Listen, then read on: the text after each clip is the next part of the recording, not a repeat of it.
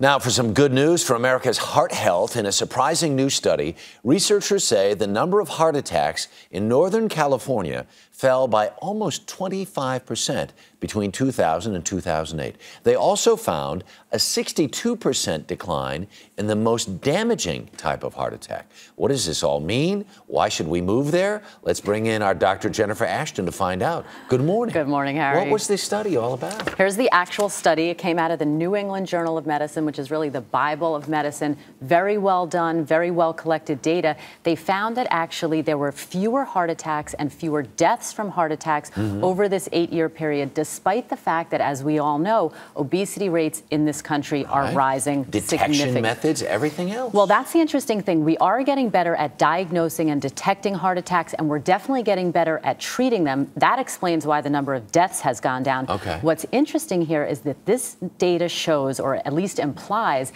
that we may actually be getting better at preventing heart attacks in the first place.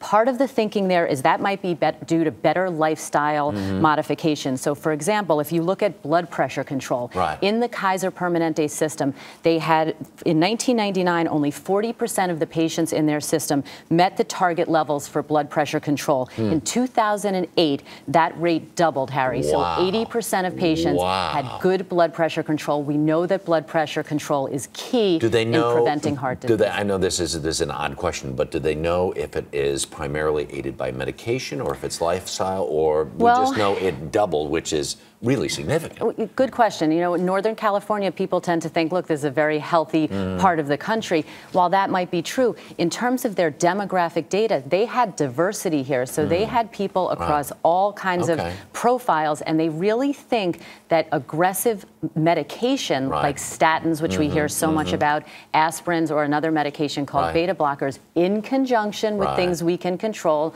like exercise and stopping smoking, may be at play. How does this section of the country measure up against other sections of the country? Well, look, when you look at the nationwide rates, you know, heart disease continues to be the #1 killer for men and women. Across the country in 2006, there were 81 million people thought to have coronary artery disease, about 10% of which, 8.5 million, had a heart attack. So when you look at various parts of the country, you do see some differences. And if you look at a map, southeast parts of the country, very high rates of heart disease. We need to target those areas better. That's also a hotbed of obesity. Absolutely. A lot of those states now with enormous obesity rates. Exactly. What are the numbers?